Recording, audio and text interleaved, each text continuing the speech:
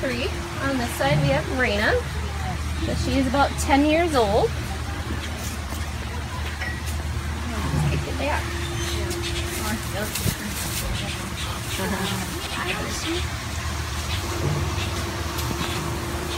And on this other side we have Mr. Adonia. Oh, wow. He's ready now. He was like so relaxed earlier. Yeah, they're just gonna have to get to the fence so I can throw their food in. Right.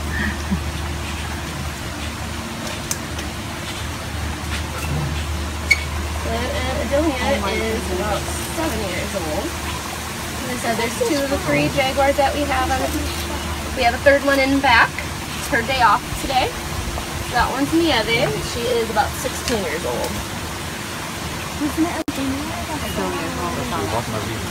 Look at the tail. There's still some there.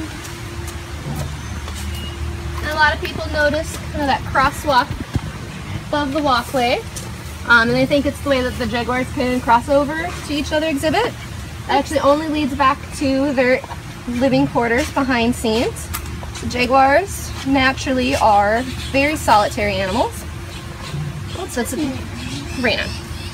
So that means that they do not like to live together.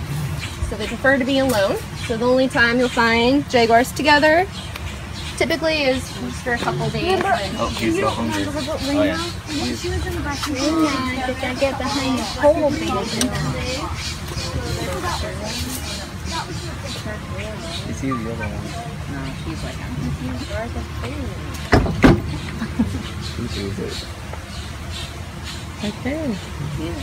She sees it.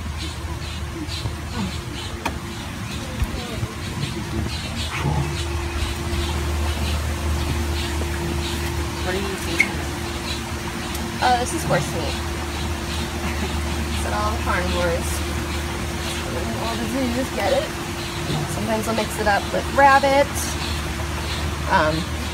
But horse meat actually has a lot of nutrients. More nutrients than like cow meat or anything like that.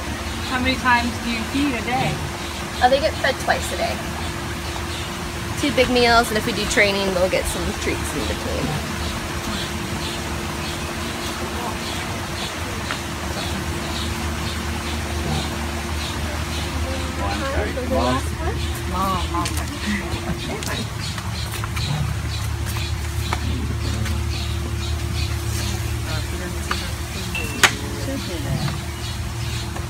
That'll keep her busy.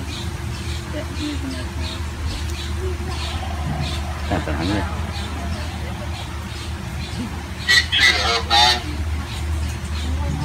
Oh, sorry. Go ahead. 2 or 3 more throws. Yeah, son, I have another scout out here for you. Keep 2. Thank you.